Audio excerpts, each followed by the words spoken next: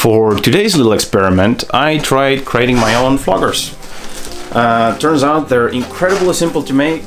They don't really take that many tools, and I really like them, and I haven't really found anything better from the shops in here. So these are the steps if you want to try it yourself. I am out at my parents' place for Christmas, and there is an abundance of raw materials and tools and so on, and I'm a little bit bored. So we're gonna try to make a little something in here.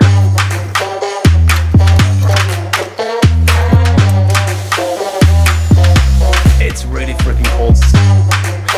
This is something I've never used before, so let's figure out how the fuck this actually works. I'm gonna try to use it a bit of a way that it's not exactly supposed to be used. I'll take this rectangular piece of wood on an angle a couple of times.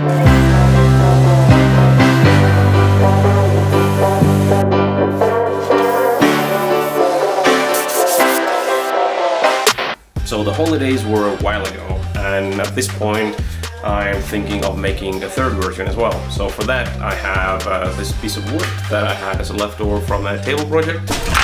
For the cutting you can use whatever tools you have in hand. A handsaw will work just as fine as an electrical little thingy. So for a bit more variation, the third handle is going to be a bit more rectangular. I still want the edges smooth, so I think the only tool I have for that is just the sander. So I'll try that.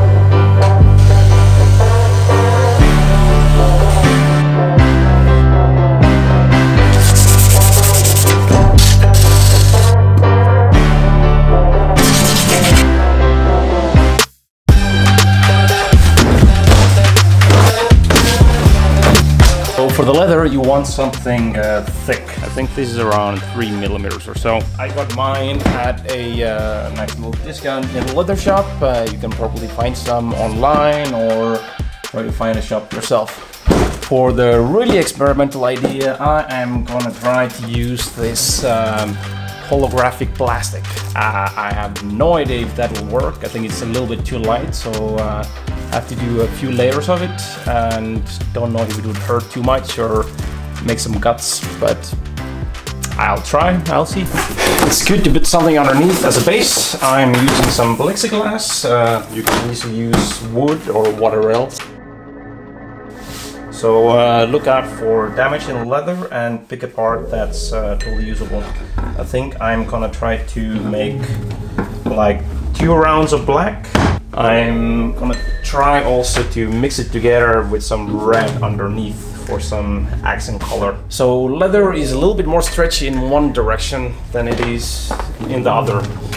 You want to cut along the side that is less stretchy, so when you pull it, it doesn't give as much. For cutting, you can just use a normal box cutter. So make sure that the blade is sharp.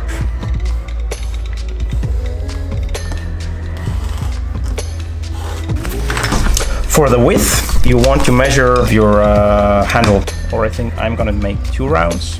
So that's gonna be about 22 centimeters.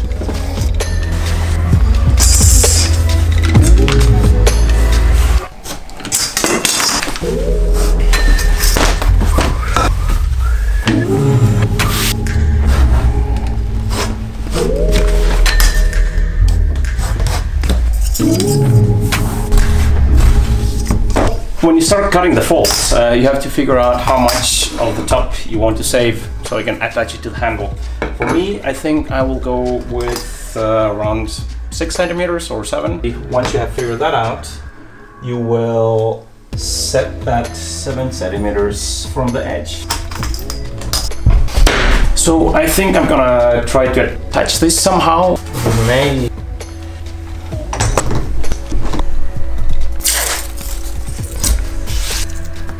For the thickness, I'm going to go with, I think, 1.5 centimeters.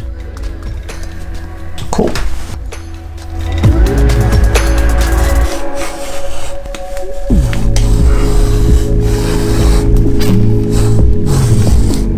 Seems that it's important that you press hard on the ruler, otherwise the leather might move around.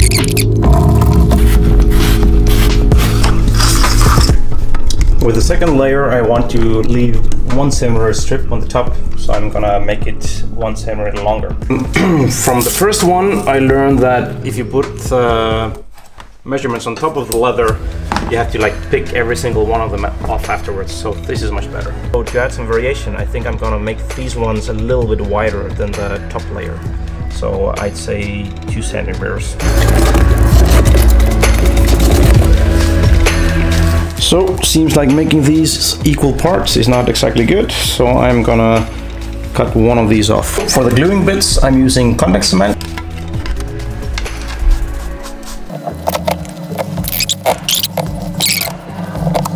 For the handle, if you have oiled it before, it's good to sand it first, so it sticks better to the glue. Apply as long of a strip as you made it before. So now I'm gonna add a 7 centimeter strip in here as well. To put it together.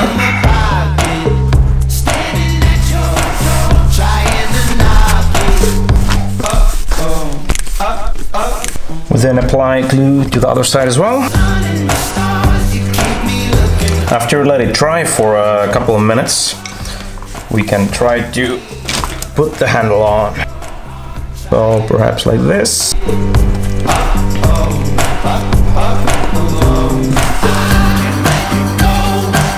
I'll just apply more in there and then a conservative amount on this side.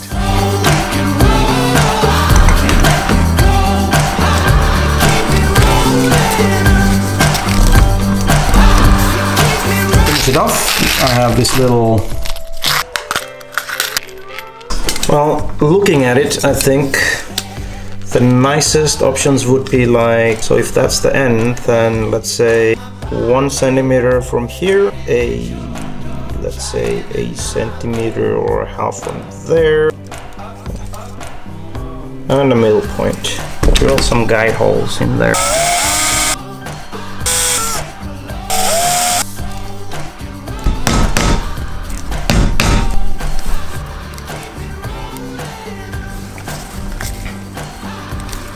The back of the handle in here, I want to do a little bit of a loop, and I want to have the same kind of a red accent. So for that, I think I'm gonna use about 4 centimeters or so.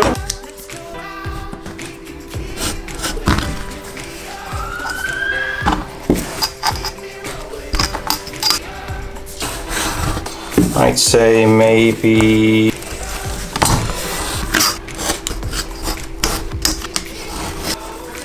add a strip like that. I think I want it to go directly against the wood, so I'm gonna cut a piece out from the center of this guy.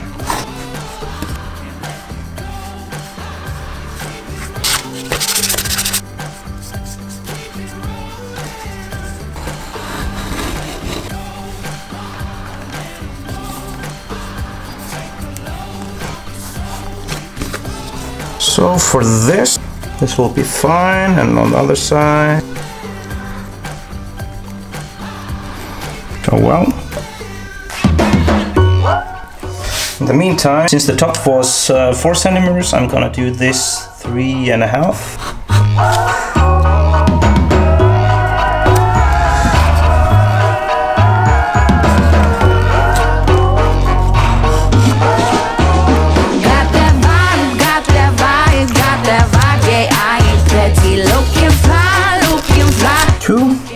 Is it good with 2?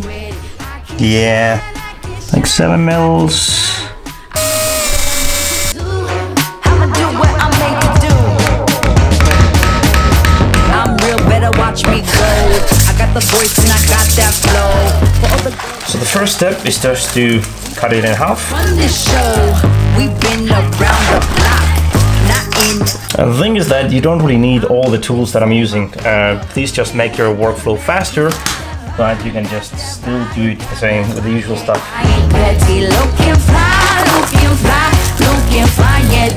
Trying to curl up a lot. I'm just gonna try, and if this has any kind of an effect, and it seems like it did. I think as with the last one, I want to make 2 different sizes. And in this case, yeah, I'll do the same, 1.5 and 2. And for the top, I think I'm gonna do it around this much. So it's about 4 centimeters, or let's make it 5. And let's do it on this end. And out of laziness, I'm just gonna tape this.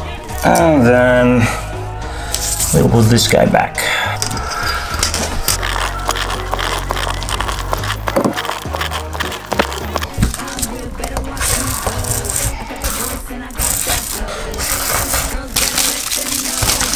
I'm trying to align the cuts in here so they're not on top of each other, which is a little bit hard since, yeah, I should have done some mathematics beforehand. But anyways, I think that's gonna be my fit. And since I don't know how it actually reacts with the glue, I will try that before. If it looks too ugly, perhaps we'll not use it. Looks like it doesn't really do much.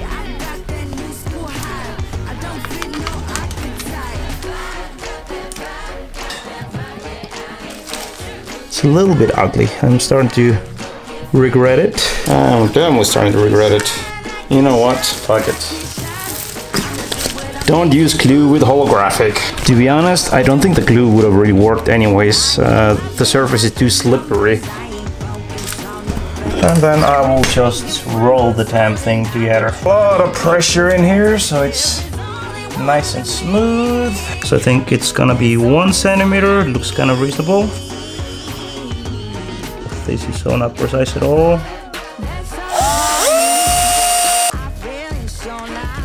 And this time around I will use a smaller hammer so it perhaps will go in a bit easier.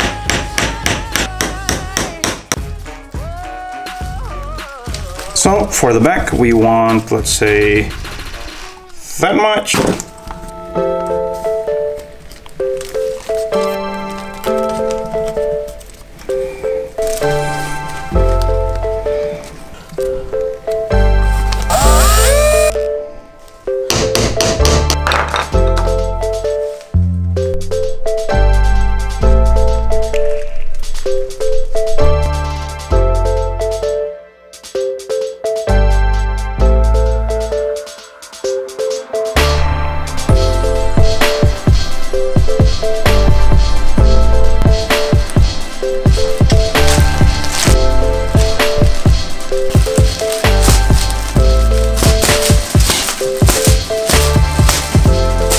With this kind of material, a couple of things to keep in mind. First of all, the plastic will kind of keep its shape, so if you just throw it down like this for a day, when you pick it up, it's gonna hold the shape a little bit weird. It's better to just leave it hanging, and that way it keeps the shape like that. Also, it's a little bit fragile, so I managed to sit on it accidentally, and it basically kind of ripped this, I don't know if you can see it, it basically ripped the cut up a little bit.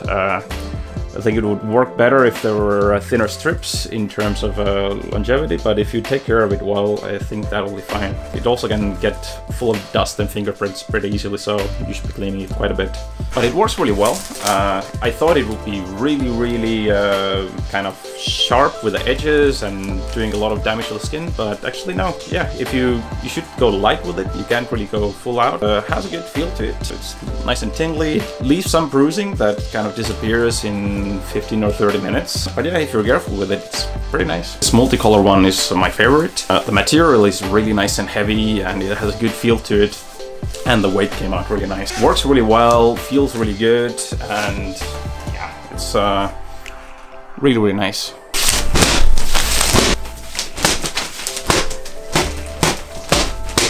As for this guy, it is freaking huge, and it takes a lot of room to operate.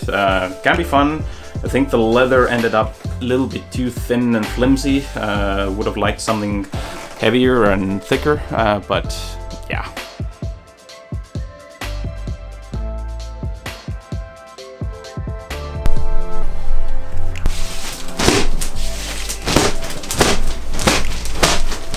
So thank you for watching, and I really hope you enjoyed it.